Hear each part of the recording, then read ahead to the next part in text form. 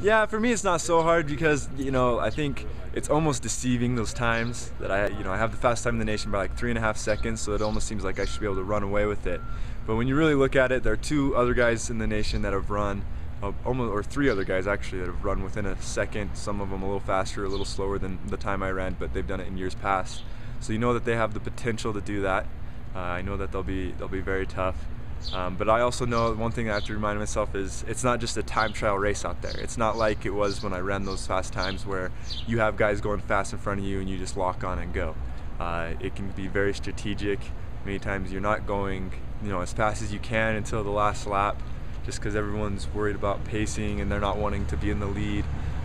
So it can be very strategic, and when that happens, it opens up the field for a lot of other people. So, I definitely am very cautious going in. I know it'll be a very difficult field, despite having, the nation leading time.